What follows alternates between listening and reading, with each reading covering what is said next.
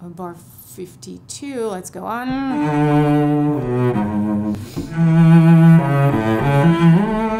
And here it's a little tricky to keep playing on the G string, but you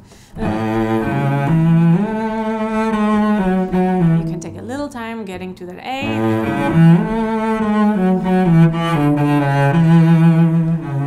And again, more on the E and less on the B. So there is an inflection, a heaviness to the E that we don't have on the B. And then here the second phrase, same thing, an octave higher. Again, this timbre that I'm talking about, you have a more airy sound. It's not as guttural as we had here. Here we have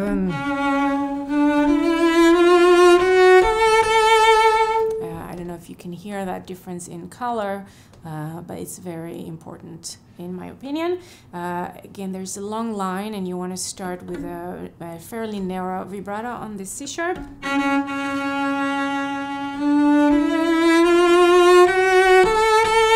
And build your phrase towards the A.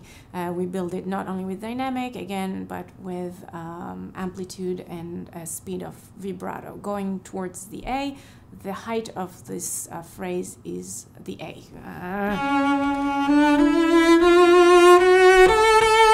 And you also want to think of the long line and not... So this is very beaty. You don't want to play this. You want to think of the long line.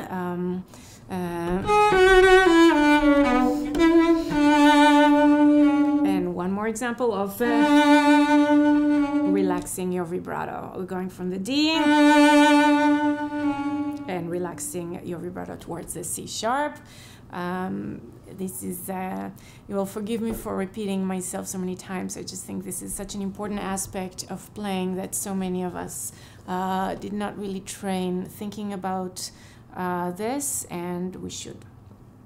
And next bar 56. So we have a statement that perhaps you can play simply.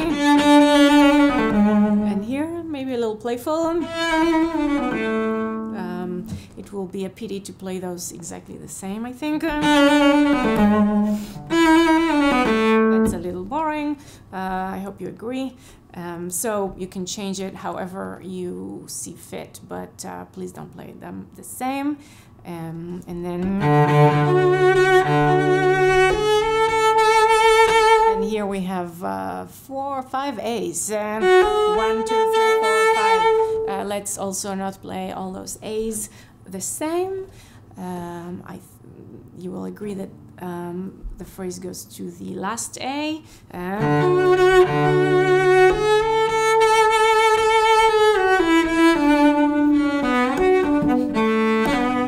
And again, we can smile a little bit after being serious for the first half of this phrase. And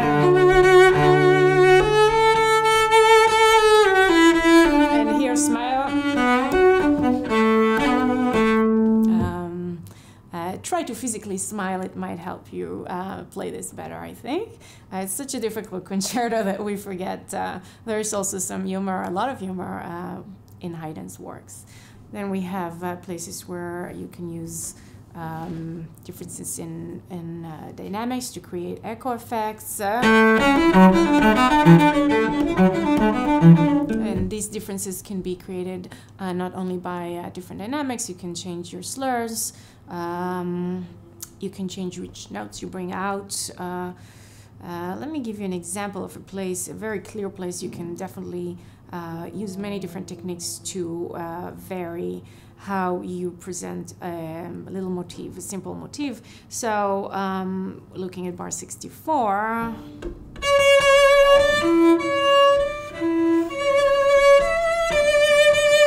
so we have the C sharp, D, E, repeats just twice here. But let's not repeat the same thing exactly. Let me show you a few ways you can change. One would be by doing an echo, very simple. one would be doing more. Perhaps you want to grow.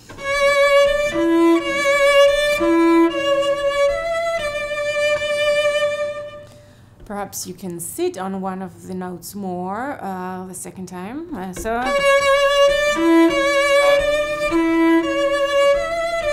So as you notice, I sat more on the D in the second group, in the second beat. So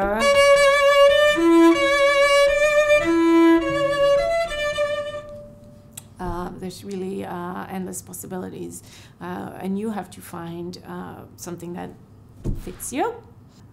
Coming into bar 68 and 69, we're going to the upper stratospheres and courage.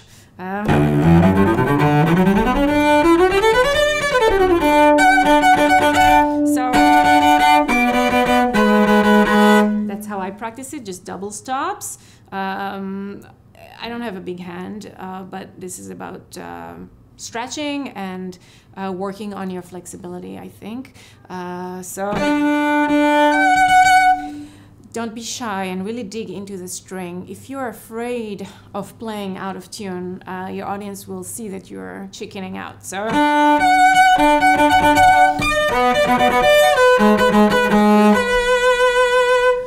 a lot of us shy away from the higher positions. I think if anything, this is a place to go closer to the bridge and get a good healthy sound up there. I love the theme in bar 71. It's just so beautiful. Use full sound here again.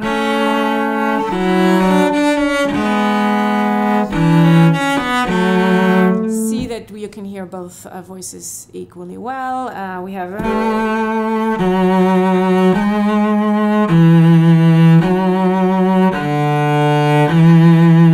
there's a lower voice and obviously the upper voice. So together.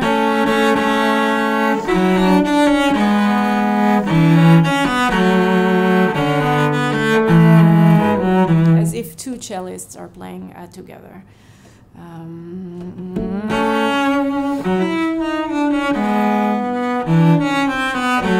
Maybe play with it a little bit.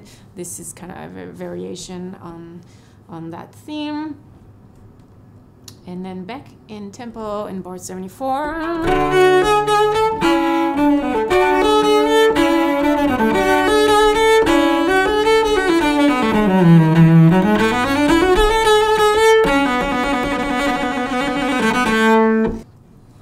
Let's look at the phrase in bar 98. Whichever slurs you choose, try to vibrate on those last 16th notes.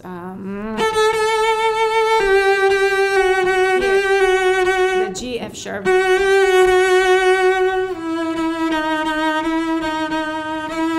And again, it's not a very wide vibrato. It's a very narrow vibrato that comes to make the sound alive and also relax your left hand. And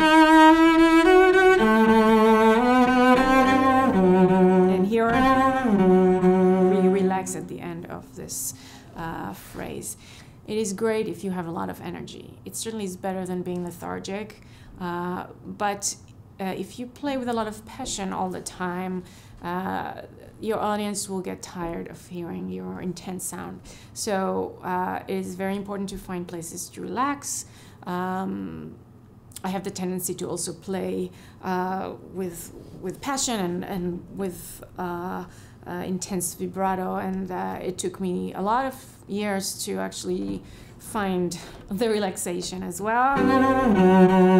And here I show you a few spots where you can do that as well. If you are by nature very relaxed, you might not need this. You will have to find places to be a little more intense.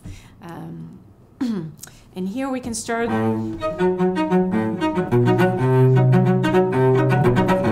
You can start misterioso. You can bring the lower voice, and then this chord comes as a surprise. I think it should come as a surprise.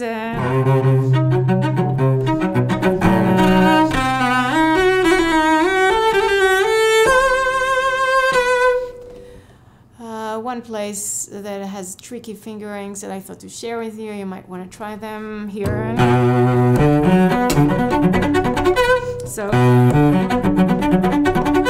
I start on the first finger on the C string, 1, 3, 1, thumb.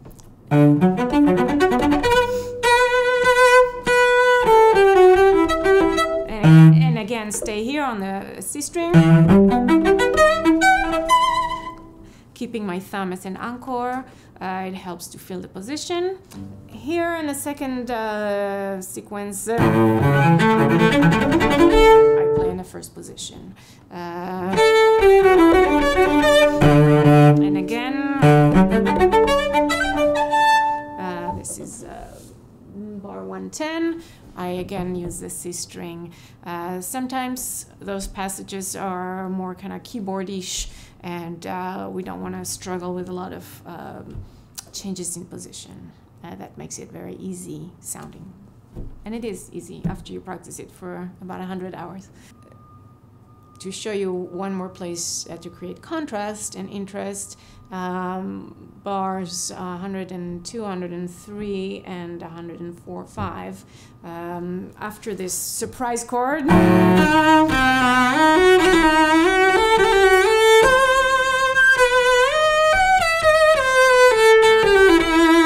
this is all out and dramatic and strong. And here you can abruptly change your mood. I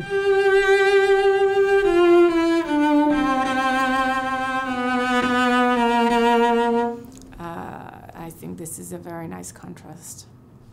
I'm not going to get into the cadenza. I use part of Gendron's cadenza and a part of an old teacher of mine. If you are talented and courageous, I would highly encourage you writing your own cadenza. Take some practice, but see where it leads you. And thank you for watching. See you next time.